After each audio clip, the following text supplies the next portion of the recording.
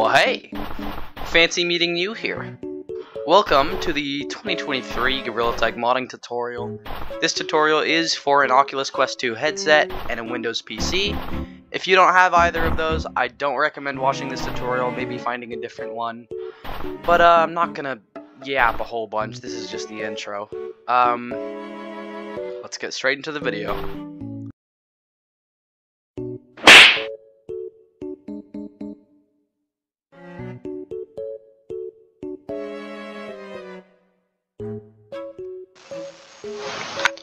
Alright, the next thing you're going to need to do is, well, I suppose you don't have to, but it's recommended. You go ahead and join my Discord server, you go to the PC mods section, scroll all the way up until you see this link, go ahead and click on that.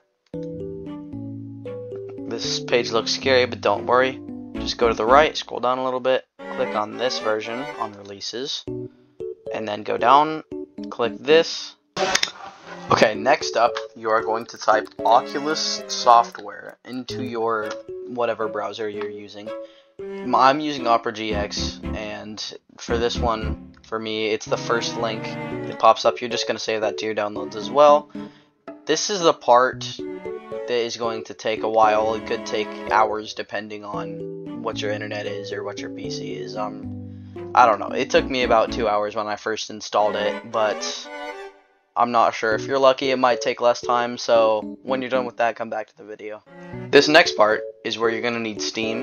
This is how you're going to actually load up the game and get your mods. But before you do that, go to Monkey Mod Manager, go down to Libraries, and turn on everything except for Banana Hook.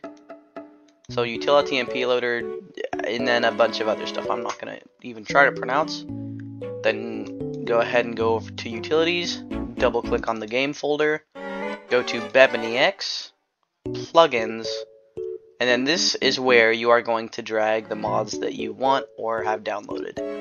Now, me personally, I'm using Rexon Free menu, which is fully undetected, and then Riser's GoPro, which is what I use for content creation. So, if you want to do those, either of those, I think Rexon is in my Discord, but I'm not sure about the camera. You are going to click Install and Update. You're going to have Steam VR for this. You don't have to load it up yet. You just have to click Play on Gorilla Tag on Steam, and that is when it should start loading up, and then the Steam VR should do its thing. If this was confusing for you in any way, please feel free to DM me on Discord, or just type it in the Monkey Mod Help section of the Discord. I hope you enjoyed listening to me yap, and hopefully I helped you get the mods you wanted. And I wish you the very best in your modding journey, and hope you don't get banned like me. The really funky thing about the brand new computer interface, it doesn't really work. You can't really join private lobbies. So this is kind of why I got banned. Not this. Sorry, I have loud hand taps on because I couldn't hear it in the first clip, so I thought I would fix that. But anyways, aside from that, just saying, if you do want to mod in a public lobby, I guarantee using this menu is probably your best bet because it's almost fully undetected, and it's got some pretty good stuff considering it's free.